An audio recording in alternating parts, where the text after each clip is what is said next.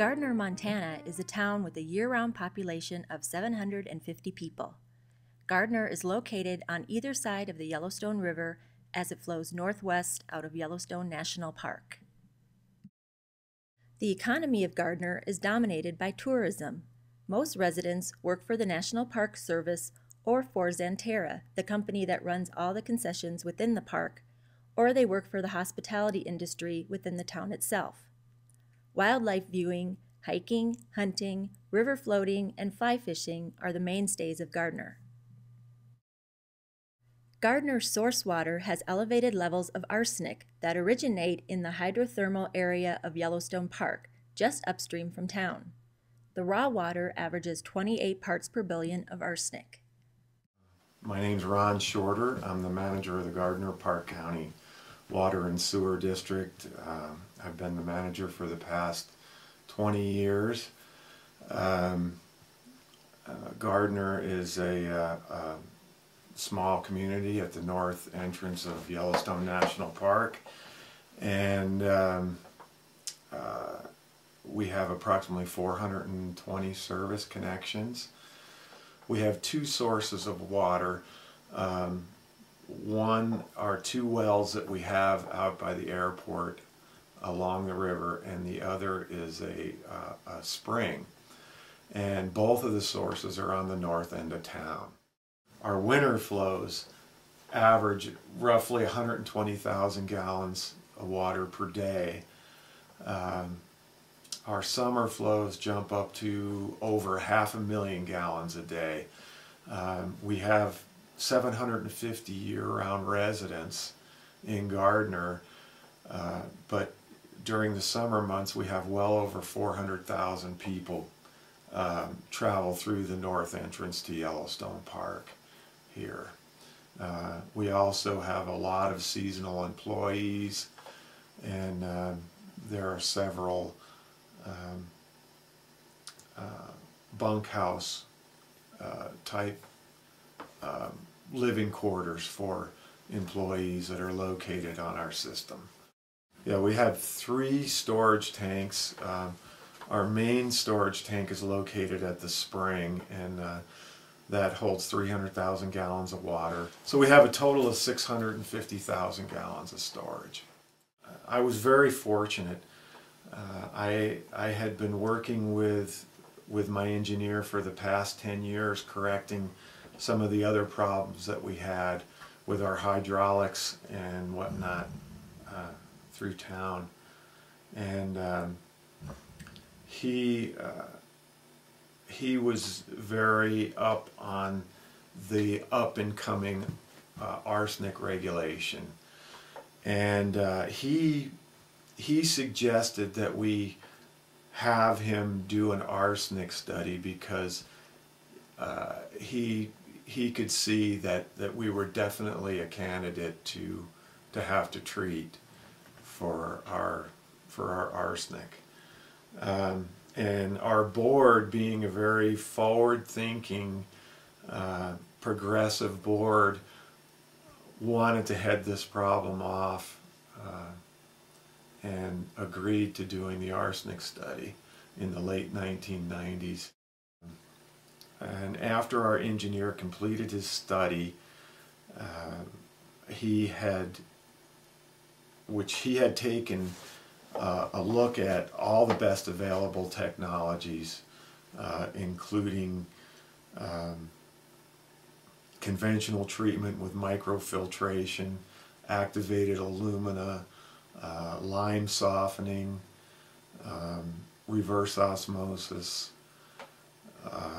point-of-use devices. We also looked at the do-nothing option. We did pilot testing, and at the point that we decided to do pilot testing, we had already determined that we were going to go with the adsorption process of granular ferric oxide.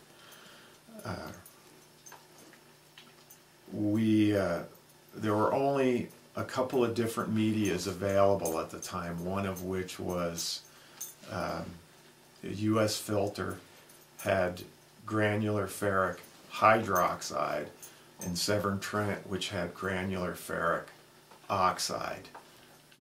Yes, we set up the 2 pilot units right in our pumping station for the wells, and we ran the flows at approximately half a gallon per minute for 6 months, and that was continuous. And my recommendations for anyone that is going to set up a pilot study is to make sure that you have plenty of spare parts for your units, such as valves and bends and fittings, in case anything breaks. The reason we chose granular ferric oxide was because the spent media is landfillable. It would pass the TCLEP test, and then it could go to any landfill to be disposed of.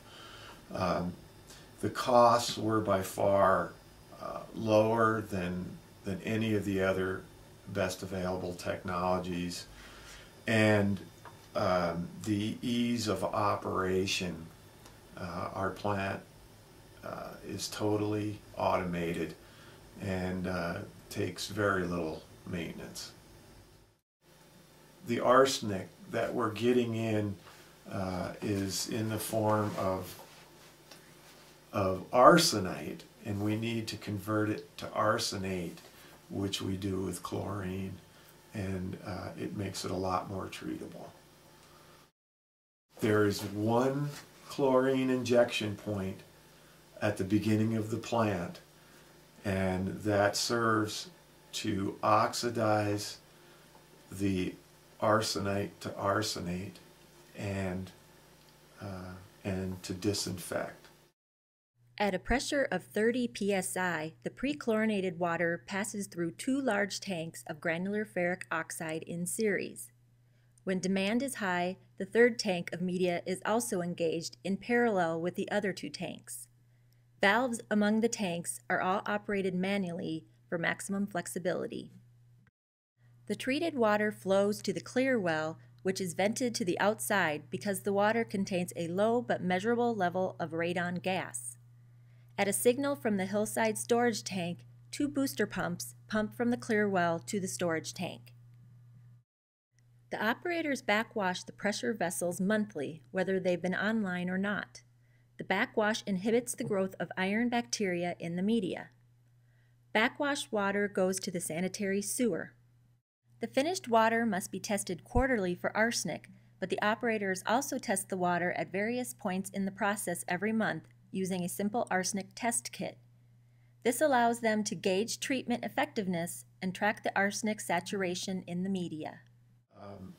The one cost that we knew we were going to have to keep money for was to replace the media, and we have gone through 6 full seasons on our media, and we're now at the point where we need to replace the media in 2 of our vessels. Yeah, for the 2 vessels, it's roughly $115,000. And we were very fortunate. We got an $825,000 grant from the Army Corps of Engineers. We got a $500,000 grant from the Treasure State Endowment Program. We got a $100,000 grant from the DNRC. We used $120,000 of our own reserves, and we borrowed $500,000 in low interest loans from the state revolving fund to build this plant. The best advice that I could give is to find a good engineer first and foremost, and preferably one that is a grant writer also. Our plant cost over $2 million to build.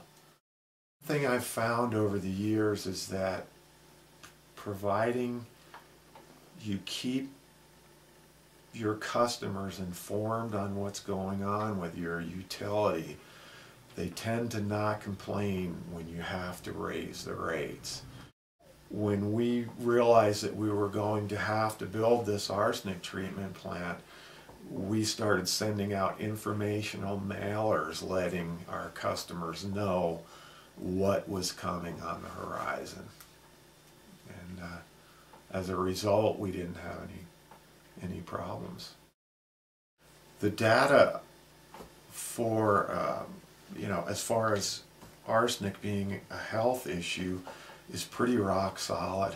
And there's been a lot of studies done on isolated communities, and it's pretty well proven that it's a cancer causer. At the former regulation of 50 parts per billion over the lifetime, a person's lifetime, we would have had several cancer deaths in a town the size of Gardiner.